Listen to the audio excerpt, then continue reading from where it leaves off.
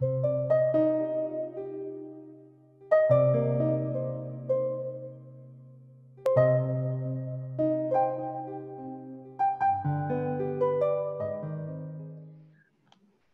morning and greetings from the Mount of Remembrance in Jerusalem. My name is Birte Hewera and I'm working for the German-speaking countries section of the International School for Holocaust Studies in Yad Vashem. It's my pleasure to open today's ceremony in which we will sign the agreement between the University of Cologne and Yad Vashem.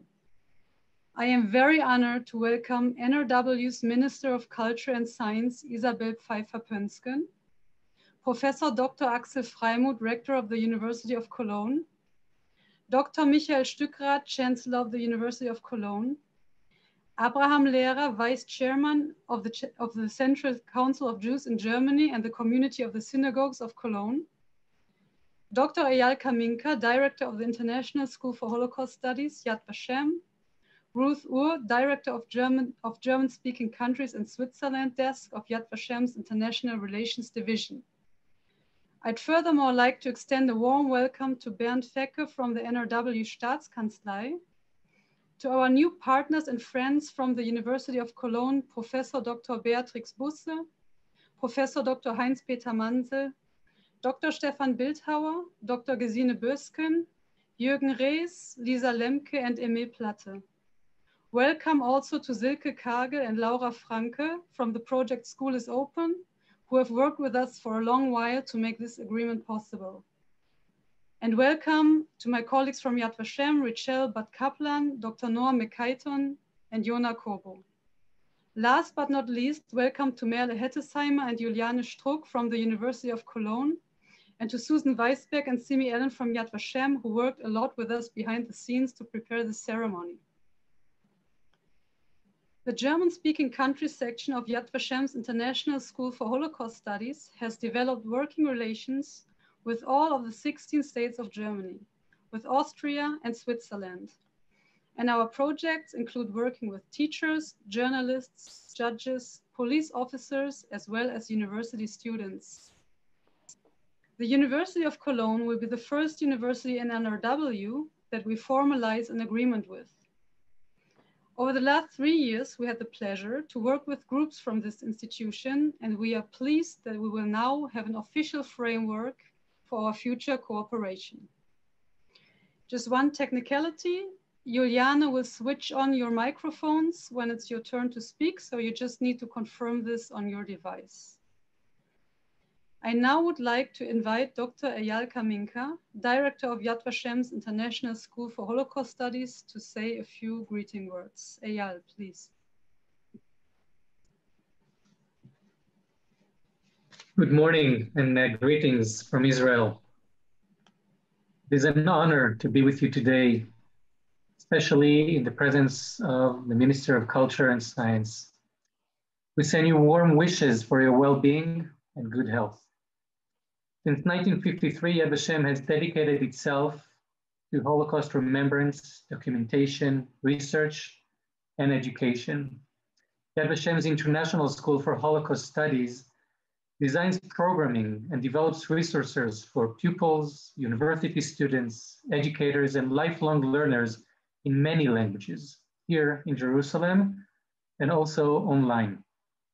As part of our educational approach, we focus on the tapestry of the Jewish life before the war, how they responded to the persecution and extermination of Nazi Germany and their collaborators, and the dilemmas the surviving remnant faced in the aftermath of the Holocaust.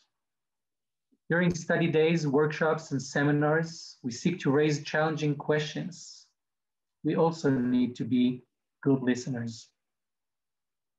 This week, we commemorate the events that occurred in the German Reich during this fateful year, 82 years ago.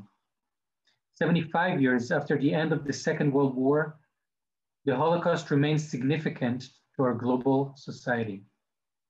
In the face of a rise in anti-Semitism around the world, the Holocaust is a reminder to all nations, communities, and citizens, now and in the future, of what can happen when hatred and bigotry are not opposed.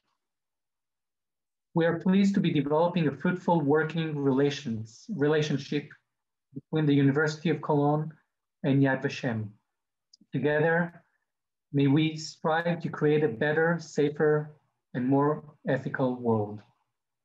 We appreciate the work of the University of Cologne to further the study of the Holocaust and anti-Semitism, such as their innovative School is Open project.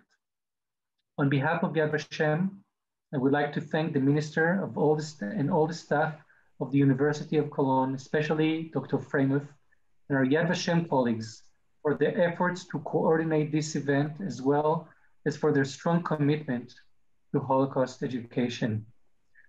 We look forward to the day when we will be able to welcome you back to our educational campus. Thank you, and may our cooperation continue to flourish. Thank you very much, Eyal. I now would kindly invite Professor Axel Freimuth, Rector of the University of Cologne, to speak. Please, Professor Freimuth. Thank you very much. Ladies and gentlemen, dear colleagues and friends, it is my great honor and pleasure to speak here at this signing ceremony today. I take the opportunity to send official greetings from Cologne to Yad Vashem and to all listeners and guests.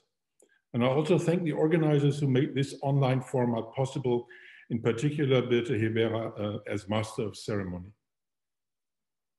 The University of Cologne maintains numerous cooperations with renowned scientific institutions all over the world, but this one stands out. It is the first cooperation with an educational institution to commemorate the Shoah. This is important for us, highly important for us, and in particular because our university is very active in the field of teachers' education. Our Center for Teacher Education is one of the largest in Europe and currently educates about 15,000 students in all areas of teacher education. This makes the cooperation an elementary part of the education of teachers at our university and in our fight against anti-Semitism. The signing of this cooperation agreement is without a question historic for the University of Cologne. At the same time, it also represents the continuation of a path. That is the investigation of the Nazi past within our institution. For example, last year, an international research group investigated the personal, institutional, and material ties to the Nazi regime that existed at the University of Cologne between 1933 and 1955 and beyond. The research brought to light that some high dignitaries were able to make an undisturbed career at our university. We thus understand the importance of knowing our own history and moreover, the importance of the envisioned cooperation with Yad Vashem that will enable us to get access to the stories of the Holocaust. Our cooperation will foster the exchange of scholarly ideas, it will spur the advancement of knowledge, and it will contribute to the remembrance of the past. Our cooperation is thus an outstanding milestone regarding our common responsibility to promote the values of an inclusive and democratic society. Thank you very much for your attention. Thank you very much, Professor Freimuth, for this inspiring address.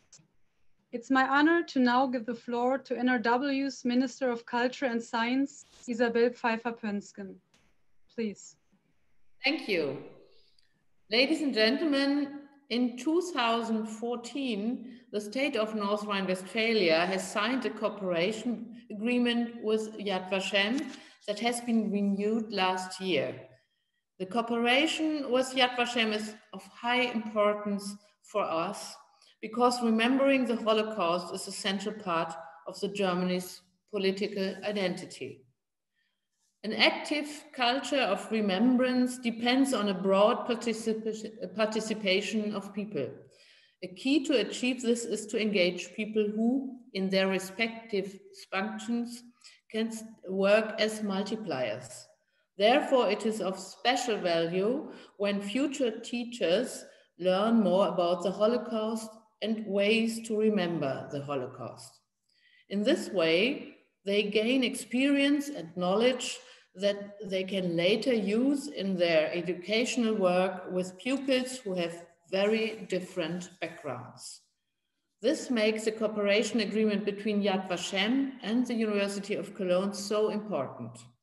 How great would it have been to sign it in presence? I'm pleased that with the agreement, the University of Cologne is a pioneer among the universities in our state, North Rhine-Westphalia. Thank you.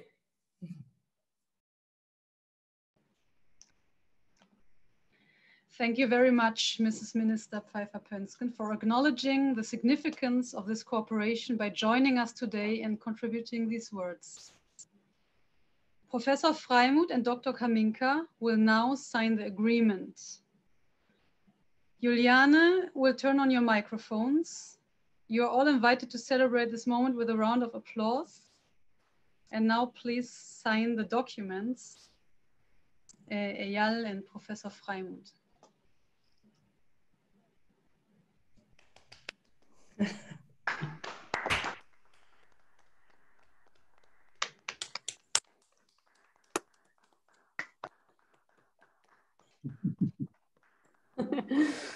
Can you please hold the signed agreements into the camera so that we can take a few pictures? I don't think it shows. I don't think it shows in the background, but it's signed. Yeah.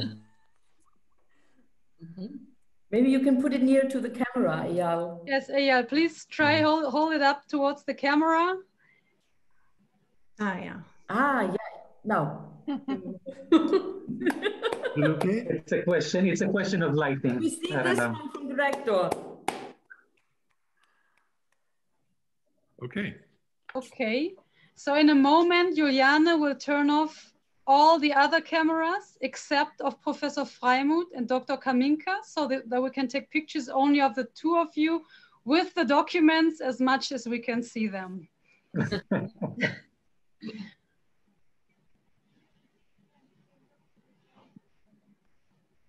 Okay, 1 second, I will let you know.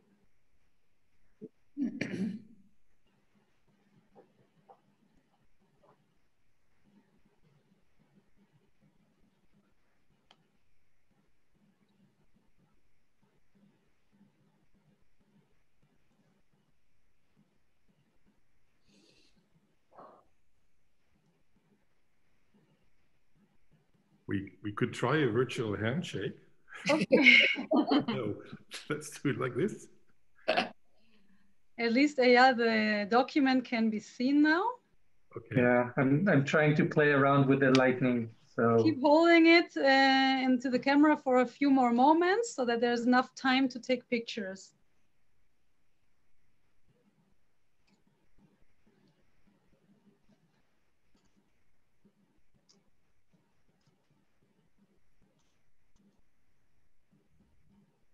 all right.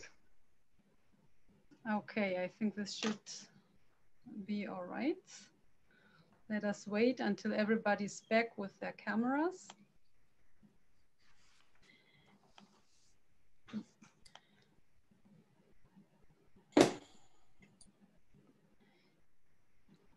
You might have to confirm on your device to switch back, to switch on your camera.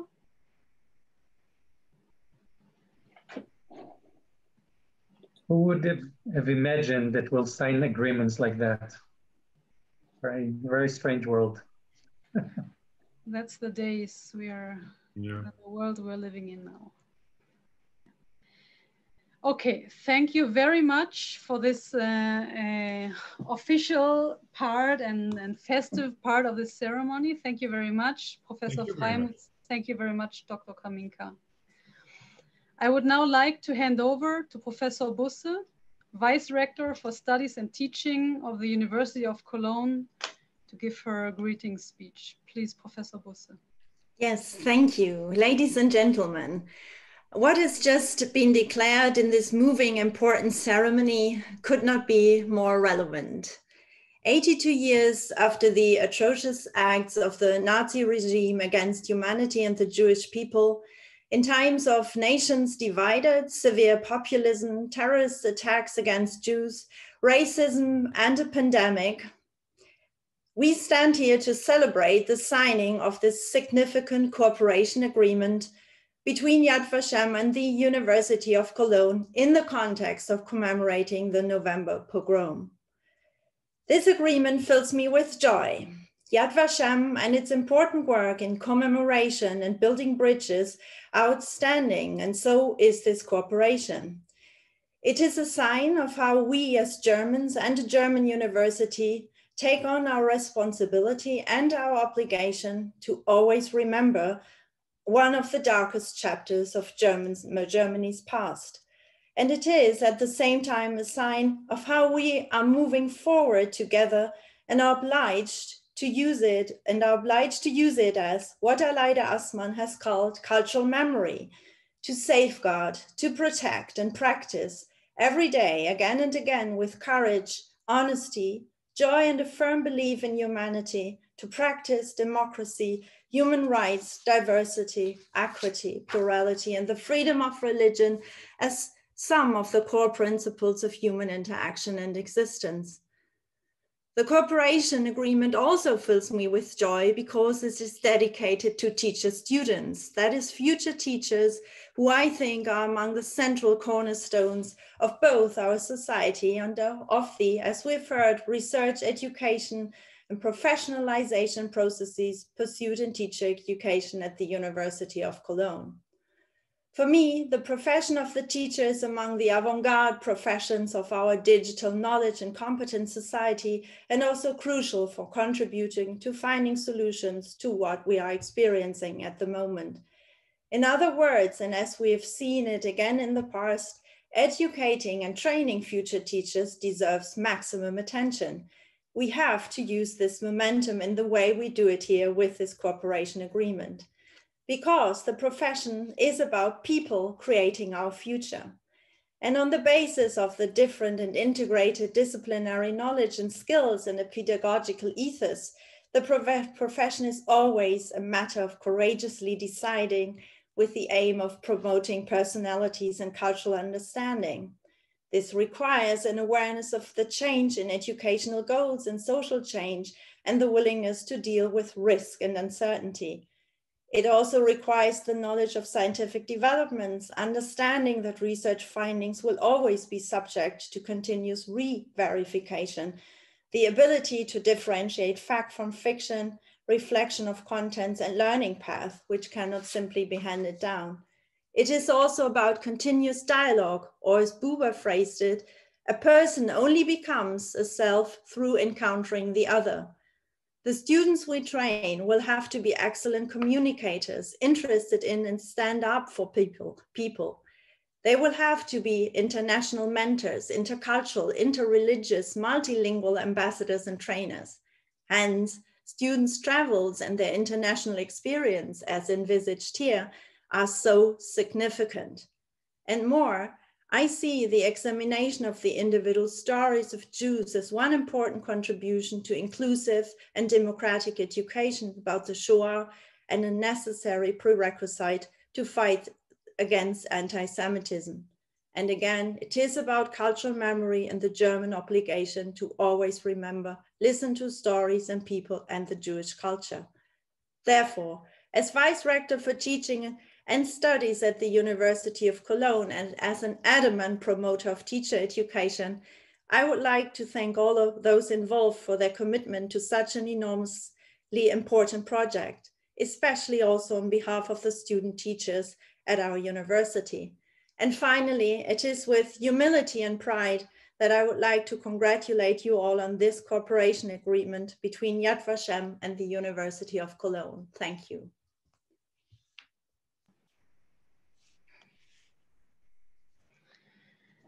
Thank you very much, Professor Busse, for this really kind address.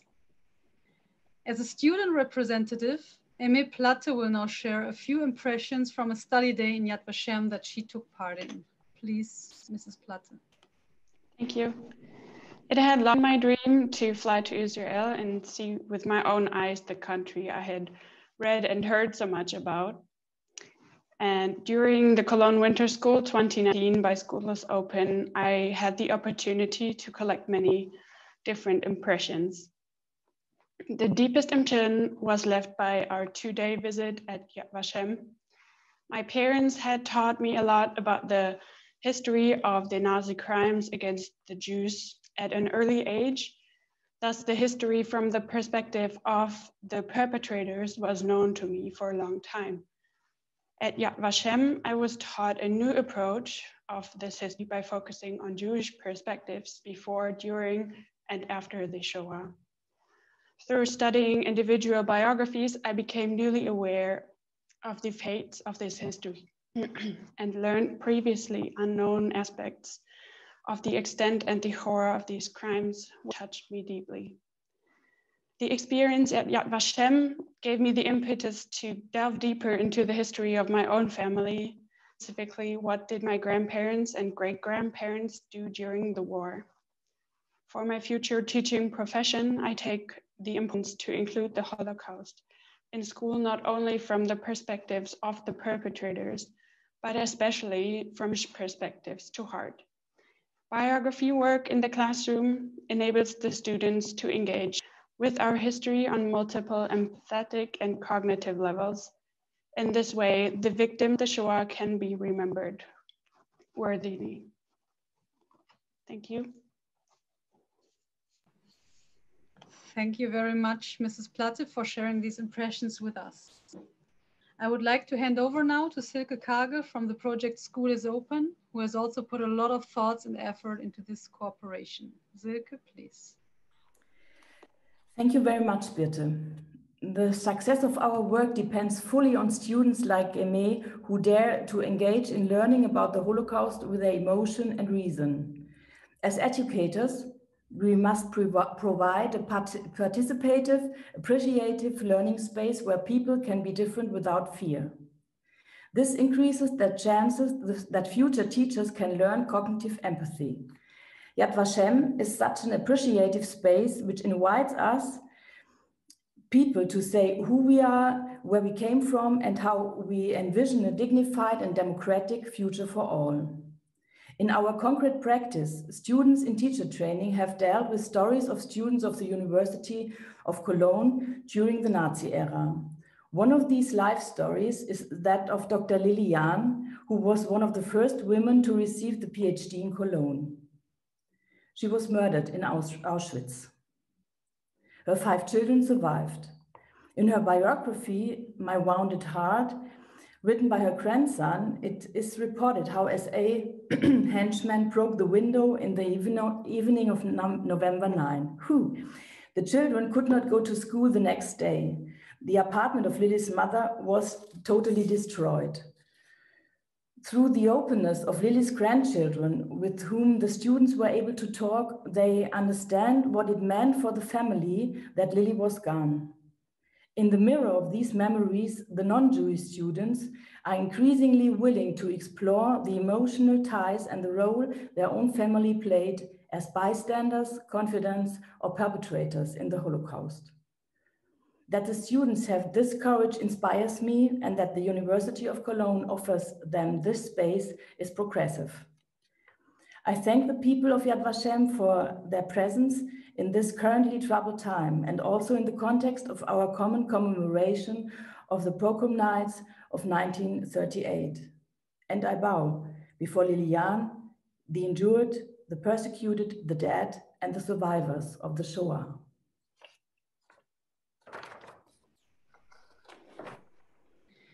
Thank you very much, Silke, for this moving statement, and thank you to bringing Lili Jahn's story into our consciousness, as well as the fate of the victims of the Shoah, which is also a good transition to our next part. I now want to introduce my colleague, Yona Kobo, who is an online exhibitions coordinator from Yad Vashem's digital department, and she will now present an online exhibition about the November pogrom of 1938. Please, Yona. Good morning, everybody. Thank you for inviting me. Over the last 20 years, Yad Vashem has been extending its global reach to include websites in 8 languages: English, Hebrew, French, German, Spanish, Russian, Arabic, and Farsi. In addition, we are very active in numerous social media platforms where we share timely and relevant content from our websites. Yad Vashem online exhibitions explore a particular event, place, or topic in an informative and experiential context. Resources from Yad Vashem archives, databases, and collections are carefully integrated through the exhibition, thus infusing them with authentic content and meaning.